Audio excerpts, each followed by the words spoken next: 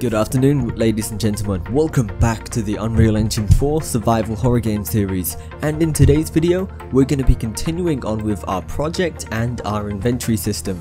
And what we're going to be doing specifically is we're going to be continuing on with our inventory and setting up the discard feature for our inventory. So what that's going to allow us to do is we're going to be creating a button whereby once you click that button, or that object in your inventory, it's going to throw it out of the inventory and back into the game.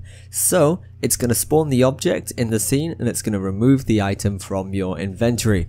It's quite a lengthy process. Just sit back, relax, and just follow along. Don't be too scared away. Just follow along. Try do your best. Just copy what I'm doing and try to understand what I'm saying. If you have any questions, feel free to let me know in the comments down below, and I'll always try and get back to you as soon as possible. Anyway, if you're not up to date with the Unreal Engine 4 survival horror game series, I definitely advise you go ahead and check out the previous video using the thumbnail in the top left hand corner of the screen. Also, if you haven't seen the Unreal Engine 4 beginner tutorial series, I also advise you go ahead and check that out so you can easily follow along and understand.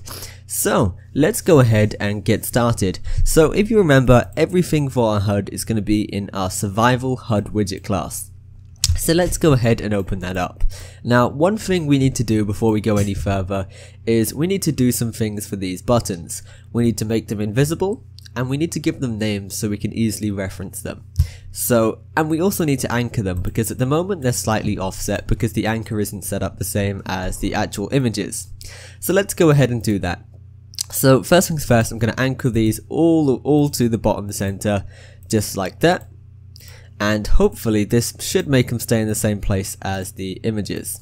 So let's go ahead and check, compile, play, and there we go, that's perfect. And when we press Control now, and I go down to press them, they're all working perfectly fine. So the next thing we need to do is set them to invisible and give them names. So I'm just going to go ahead and give them names. Just click the button you want to work with and then go to the details in the top right and then just set it here. So what I'm going to call the first one is Invent BTN1, and I'm going to do the same thing all the way from 1 to 5 for each of the buttons. So I'm going to click the second one now, and I'm going to set the name to button 2. I'm just copying and pasting it just to try and get it done as quickly as I can. So there you go. And that one's going to be number 3, number 4. We're almost done here now. Sometimes things like this can be quite time consuming. It's definitely worth the wait, it pays off so quickly. So there we go. So we got buttons 1 through 5 now. Now the next thing that I need to do is we need to make this hidden. So we don't need to make it hidden. We need to make this self-hit invisible. So what this is going to do is the button's still going to work, but it's just not going to be seen by the player. And we've got to go ahead and do the same thing for each of these buttons here. Just go ahead and keep going on and on and on, just like that. Easy peasy. Compile, and now hopefully it should be invisible. So it doesn't seem to be invisible. Let me just go ahead and check. Okay, no, so they're not invisible. So let's go ahead and change that again. Open up your survival HUD widget, just set that back to normal, to visible, and we're going to change the visibility another way. So visible, and visible.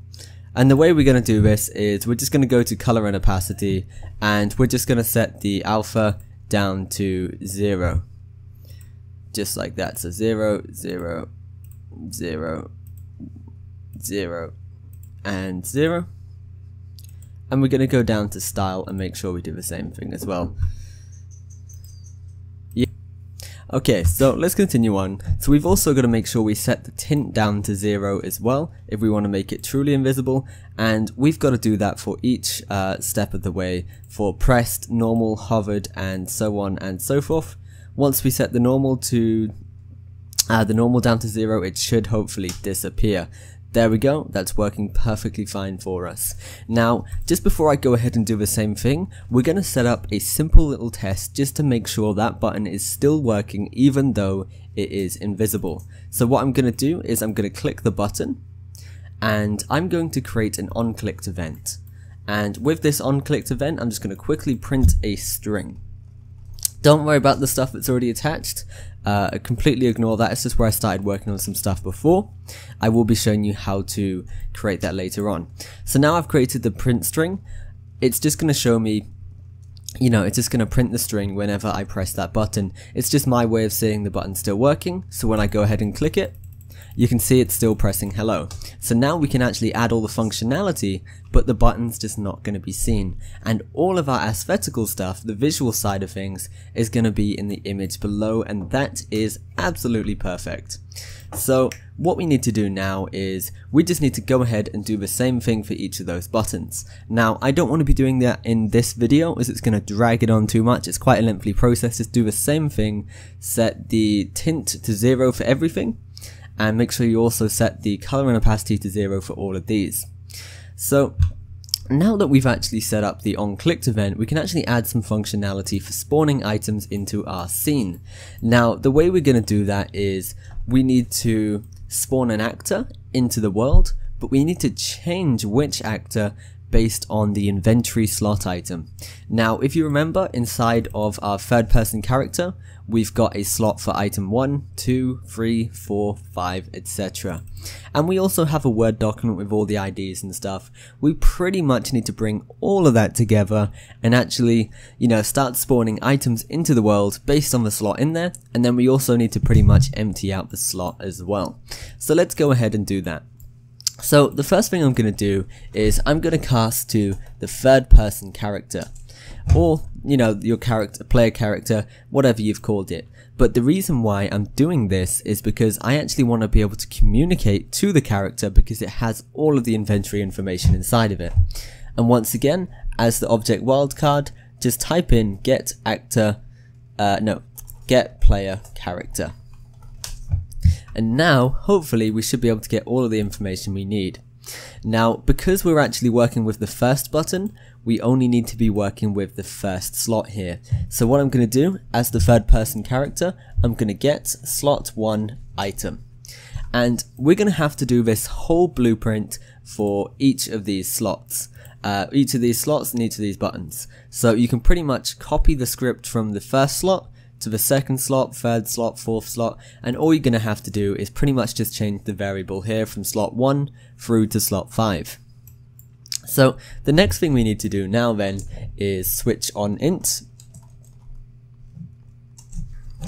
and then we're going to hook up slot 1 item into our selection. And what this switch on int is going to do is it's essentially going to pretty much change the item that is spawned based on, the number or the value of slot 1 item. Now, if you remember, we have a Word document with all of our different IDs, but if I'm correct, I remember we worked with wood, our wood item or our logs item, and that was just number 1. So we're just going to set up the functionality for number 1, and then later on we'll start adding in all of the different items. So for that you just add in a different pin, 1, 2, 3, 4, 5, and so on. So I'm going to quickly open up that document, which should be somewhere on my desktop. Didn't want to show that because I've probably got some stuff on there I shouldn't. So you can see I've got my wood, I've got my key, I've got my tinderbox. You're just going to have the different pins for all of those. 0 is going to be empty, it's going to do nothing because there's nothing to throw out of the inventory. 1 is going to be our wood, our key is going to be number 2, and so on. So let's go ahead and set up our wood pickup. We're just going to do this one for now, and we're going to have to hook up the print string or something like that just to the default to say did not work, just to make sure everything works and it compiles all good. But let's spawn in the actor for our wood. So the way we're going to do that is we're going to right click anywhere and type in spawn actor from class. And this is going to allow us to spawn into the game a blueprint class. Now we're going to be using the same blueprint class that we created for the pickups earlier. So if you remember the ones that have already got all the functionality for picking it up and stuff, it's going to be the same thing. So if the player wants to pick up the item again, they can do, and it's going to work absolutely great. So let's go ahead and hook up the spawn actor for wood and set that class to wood. There we are, just like that. Now you just use different nodes for number 2 for the key, and you just change the class, and that's it. Now we've got a few things we need to do to this. So we've set the class, but we also need to change the transform, and this transform is going to essentially allow us to spawn change how it looks in terms of scale, rotation, and location inside of the game. So we got to set up a few things for that.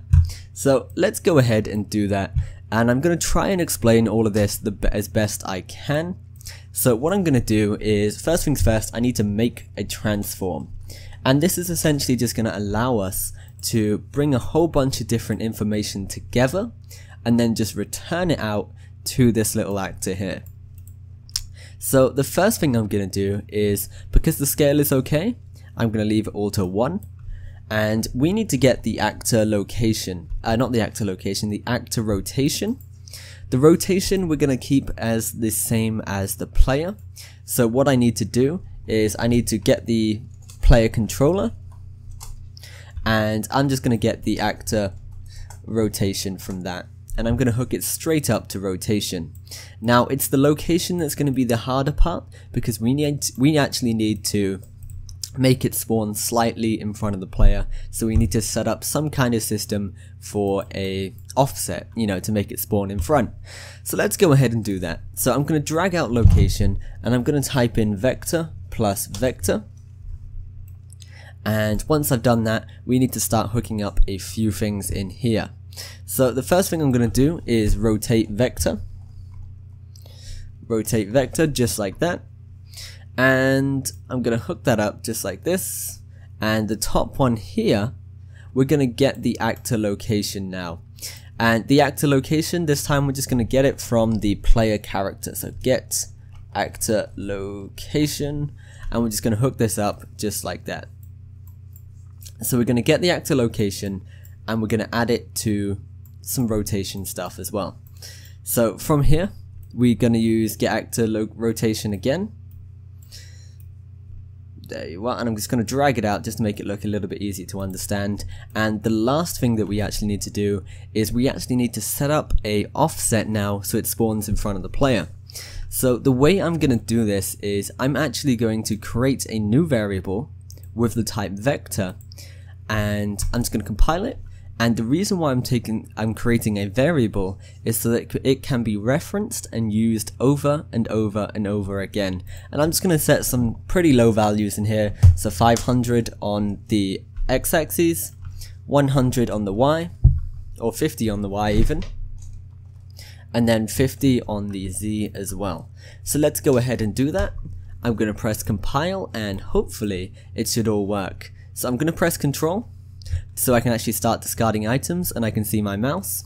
I'm going to press it, and hopefully it should have spawned an item in the scene.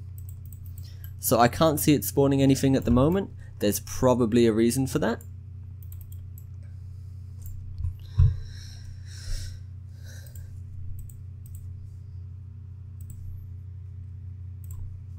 Okay,